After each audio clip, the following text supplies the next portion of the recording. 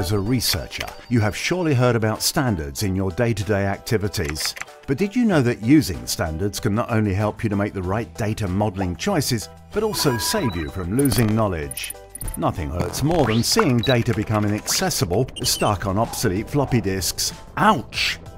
This is where the Standardization Survival Kit, or SSK, comes into play. It's an open platform that enables you to see how standards can be used in a research context through relevant use cases called research scenarios.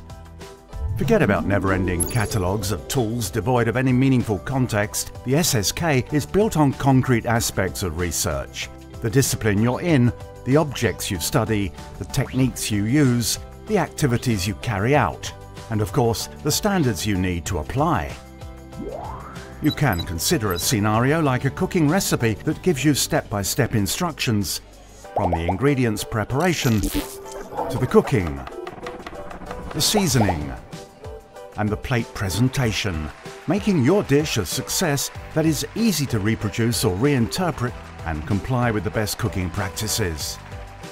And if you'd like to contribute by adding a new scenario of your own, you will be guided through the process and shown the similar steps, methods, or resources that are already in other scenarios.